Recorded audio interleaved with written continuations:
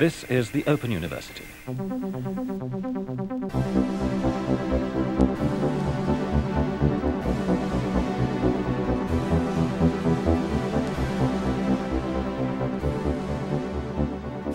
Hello, my lovelies.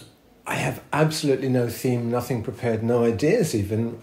Well, not quite sure. I have some little half-baked ideas for this talk. It's a Sunday. My partner is away in a forest somewhere up near the Belgian border with her sister. And so I have this tiny studio apartment in Paris to myself. We've had an amazingly hot weekend. It's been 27 degrees yesterday and it's sunny today. I think it's going to be slightly less than that, but it's kind of crazy for mid-April weather. I've kind of come through my postpartum depression. I also had a bit of seasonal flu, that moment when the weather can't decide whether to be freezing cold or too hot, buffets you and sort of pushes you into a kind of infected state. So I came through a flu and came through the last of the wintry storms and things, the shitty second-hand weather that comes across the channel from Britain. Sorry, I'm picking my teeth, but I love picking my teeth in the morning. I also listen to Momus tracks in the morning. That's one of my peculiar habits, listening to my own music in the morning, usually just a track or two. I was listening to a few tracks from Yikes, and I think the first 5 tracks from Yikes just now, thinking they sounded good. Before that, I was listening to the Jesus and Mary Chain's new album, Glasgow Eyes, because somebody on Facebook was saying they were not a fan of the Jesus and Mary Chain, but this new album was different and better, and I liked it. There were good textures and things. You could hear little sort of glam rock influences, Suzi Quatro meets Depeche Mode, or but also kind of almost the Marilyn Manson thing of screaming in the background and the sort of interestingly tactical discords. Appealed to me. I thought some of the arrangements were nice. The trouble is, with bands, I mean, with artists that you either like or don't like, it's really a kind of religious or cultural orientation that you can't quite take. So this thing of teenage rebellion and nihilism, which has always been central to the Jam C's music, I don't share their religion. That's the only real obstacle, the stumbling block. I mean, I have a lot of respect for them as musicians, but also I kind of think it's this slightly stinky bedroom world of listening to Bob Dylan, the Stones, the Beatles, whatever, the 60s. I'm also very fascinated by the 60s, but not in that purely musical rock and rolly way that I would write songs about Andrew Luke Oldham. I do get YouTube recommendations for this stuff, being a bit of a boomer, you know. YouTube algorithm knows who I am. One of the things I was watching on YouTube recently that I was most fascinated by was a film of, I wonder if I can show it, there might be rights issues, but a film of somebody driving down the King's Road in 1970. I was really struck by how few pairs of jeans there were there. Although actually the main place to buy jeans at that time would have been down the King's Road. There was an emporium that sold jeans. But fascinating. I found a web page that actually lists all the shops that were there on the King's Road, including Bazaar, which was Mary Quant's boutique, and Granny Takes a Trip, and all the sort of classic 60s indie breakthrough boutiques and style emporia.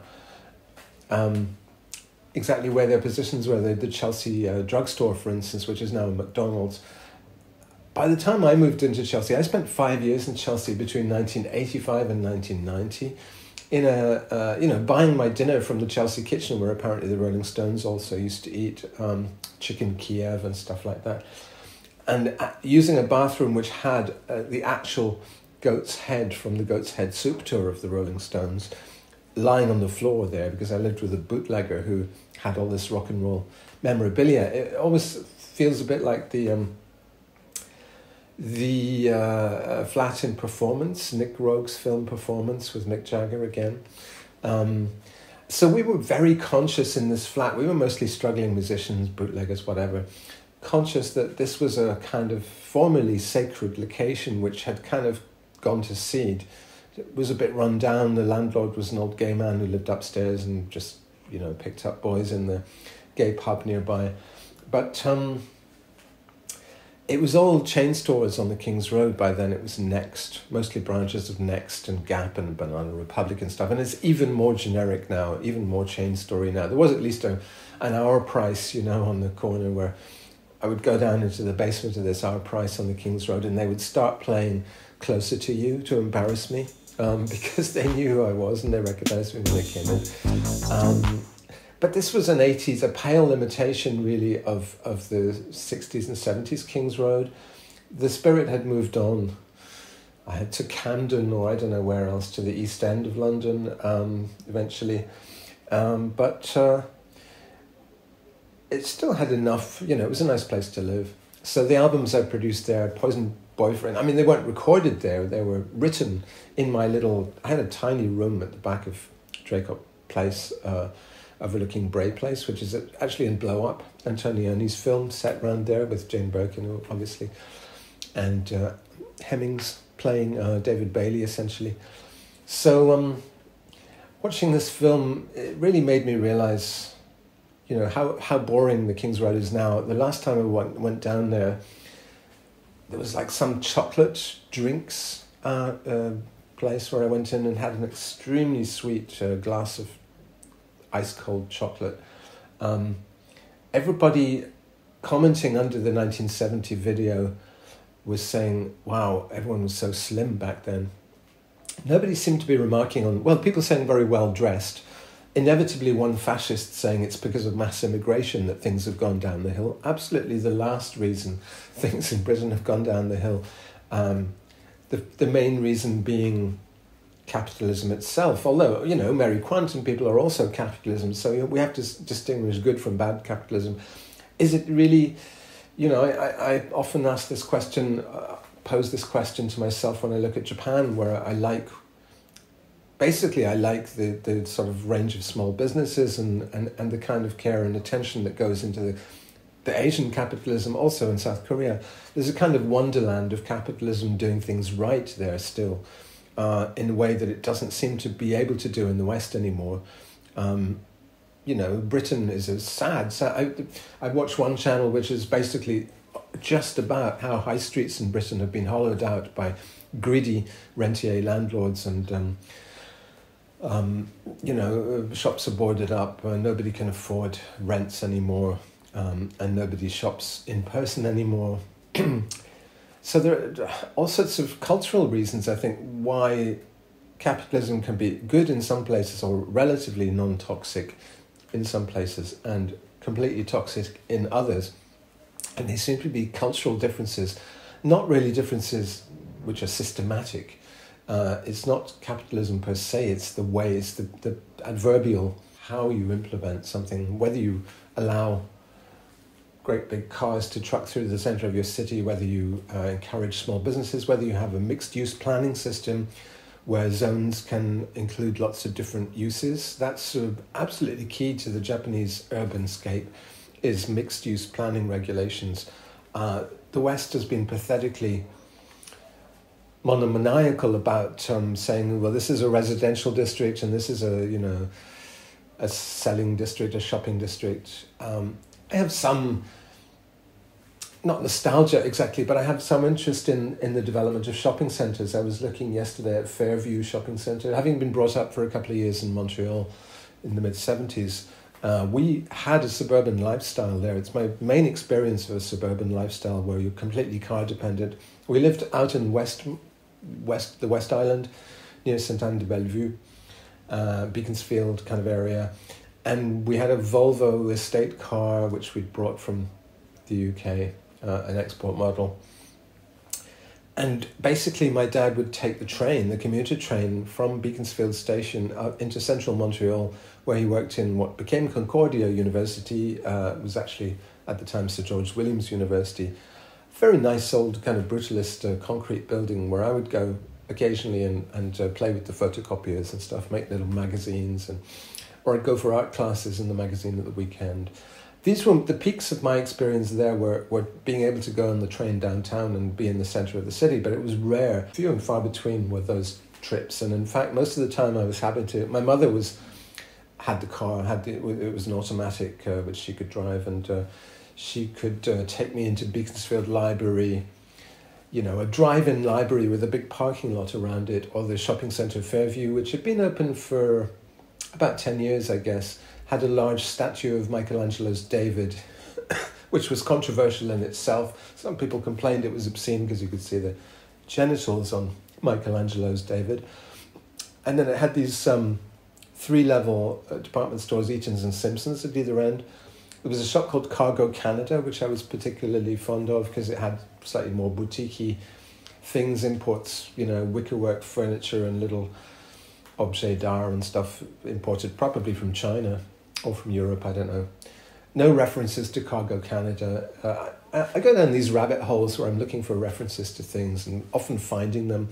The most recent one yesterday was the Montreal Star, which was a newspaper I actually delivered. I had a paper round when I was like 14, delivering newspapers through these mountains of snow. On Saturdays, the Montreal Star would be heavier because it had 2 magazines, actually. It had like a supplement, like the UK Sunday supplements, and then it had a listings magazine called the Montreal Scene, which had kind of groovy lettering, very 60s retro lettering, and it had illustrations on the cover, commissioned from artists, so that was quite enlightened of them, I thought. Then just TV listings and arts listings inside. So I kind of had a collector's urge then. I've always had this kind of slightly, say, autistic or something, fascination with series of things, especially publications. So like a particular publisher, recently the De Noël Édition Littéraire, or whatever it's called, series from the late 60s, or I used to collect even Time magazine or Look and Learn magazine, which I found boring in themselves as magazines. But once you started getting a sequence of weekly issues, it was fascinating again. A collection. It became a collection. And then there was a play of, the generic play of difference and similarities. So you get this standard format each week, but then you get variations on the theme. You know, a little bit like making a series of Open University videos, which are all different. You know, there's 250 or something now. They're all different, but they're all the same as well. There's something generic which goes through them, which is my interests, but also presentationally, they have a certain hauntological, nostalgic feeling to them, which is there not for familiarity and reassurance particularly, but also for alienation. This is what fascinates me about looking into the past, is that you remember things and you also forget things. And then there's a shock of recognition. I mean, the last video, which nobody watched, very few people watched, it got like 500 views, was about this shock of trying to find, by scrolling back through my photograph archive, at what point the recent past becomes actually the past. So something like a season might change, or you might be wearing a different set of clothes, and that will say, okay, well, that is now definitely feeling like the past, whereas something that happened last week really could be just an extension of today. So that the sudden strangeness of something fascinates me. And I also like alienating other people with reminders of what they were like, what they were doing. I recently had a meet-up with Cindy Green, who was one of the dancers in Fisher Spooner, the Electroclash band from 20 years ago. It all really shocks me that was all, my New York period was all 20 years ago, you know, or more than 20 years ago.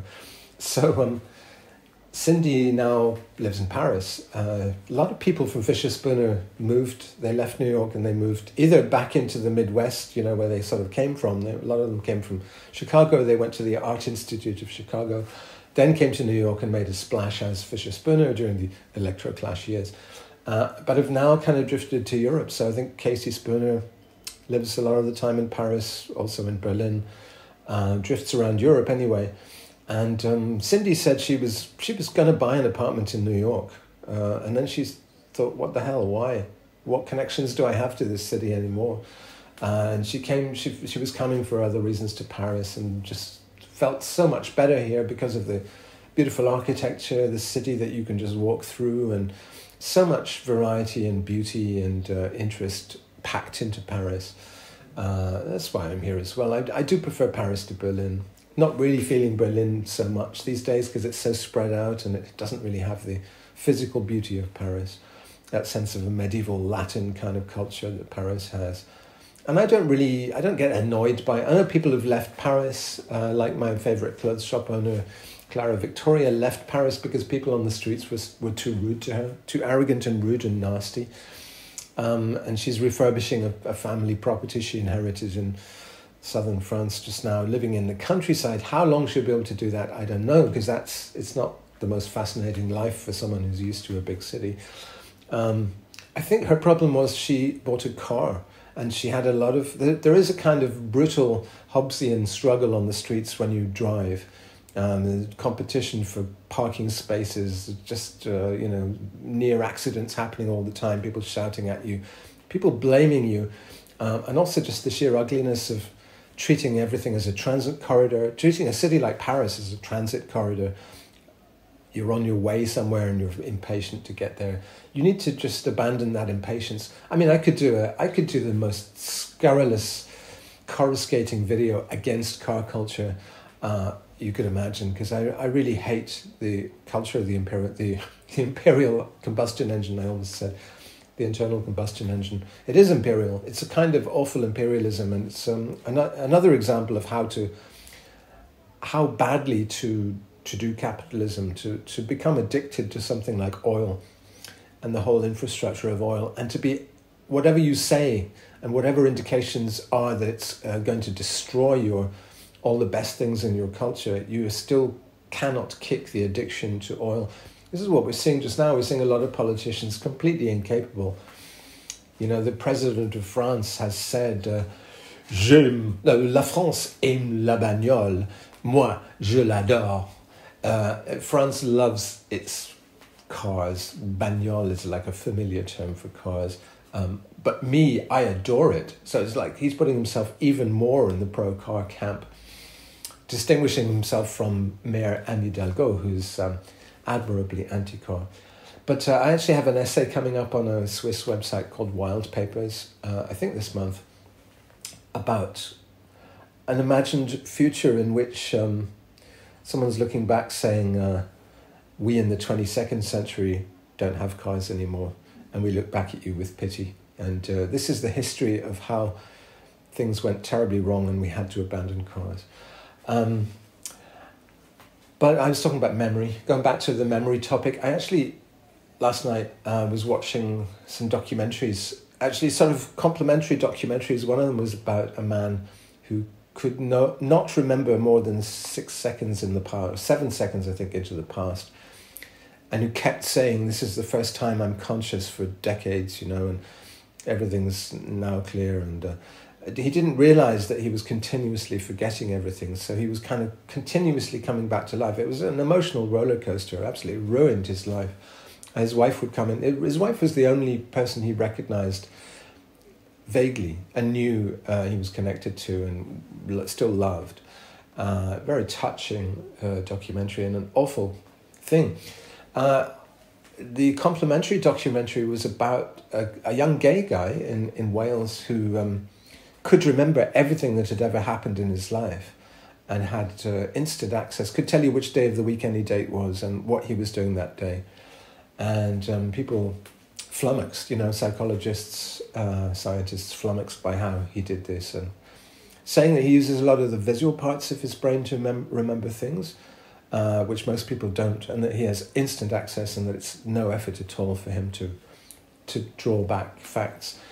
I'm a little bit like that, not in the sense that I can remember things, because I do, thank God I forget. I think forgetting is essential, and I would be a very depressed person if I couldn't forget some of the awful things I did in my past or that other people did to me in my past. I'm actually a very optimistic person because I'm very good at selectively forgetting, erasing, as my song Erase says, erasing the things which have hurt me.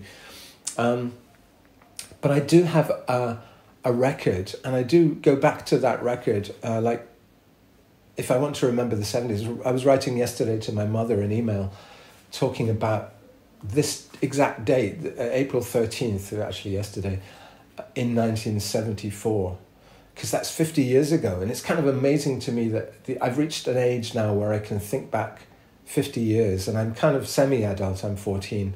We're in Kennebunkport, actually, on that date, April 13th, 1974. And my mother is writing the family diary. We had a 5-year diary, which I kind of took over later in the 70s, but and then developed into my own diaries, which I've kept fairly continuously. It's a bit spotty. There were a lot of years without written diaries, but in those years there are other forms of records like videotapes and photographs. At the moment I'm in a more photography kind of memorization mode. But it's fascinating to me that I can read that we went to the Bookport in Kennebunk, which reminded my mother of Cambridge and Edinburgh bookshops. And now I can go on Google and I can look, where was that and does it still exist? Actually, it did still exist in that place up until about the turn of the century, and then it went off to a strip mall somewhere outside Kennebunk, and all the bookshops in Kennebunkport have closed down, it seems, since the 70s. There were 3 or 4 independent bookshops there which people would come to the town to visit, you know, and they've all gone. It's kind of part of the unfolding tragedy of America, where you're trapped in an ever larger car. In the 70s, people were driving economy cars, having tail-end collisions in their Ford Pintos and catching fire, but dying in the cause of fuel economy, being consumed by the fuel itself. Yeah, that's 22 minutes, and it's another weird thing about my brain is if I just improvise, I always end up talking for 22 minutes. Hopefully some of you who have not been watching the last video will be watching this one and finding it interesting, because I don't want my view figures to plummet. You know, I don't mind it being 1,000 or something, but if it plummets below 500, that's time to call it quits, son. Open University. After, 7 years or something? It would be a bit sad. It is another of these tools that I use to look at my past. I do go back kind of almost randomly, often in the bath on my iPad, and watch an old... Open University. From, 2017 or whatever it is. And it really is, it's a radical difference. I suddenly see where I am. I see where I am now, i.e. in the bath, with an iPad, which wouldn't have existed in 2017. Well, actually, they had very similar ones, but they weren't so capable. But I get a pleasant sense of the multifacetedness, the variety of my own life, because I was in Osaka then, I was, making a different kind of music then. I worry about my current album. Is the arrangement style eccentric enough? Is it as interesting as the style back then? That's how you find where you are, is looking at where you're not. And on that fascinating paradox, I think I'll leave you. Thank you for listening, watching. Open University.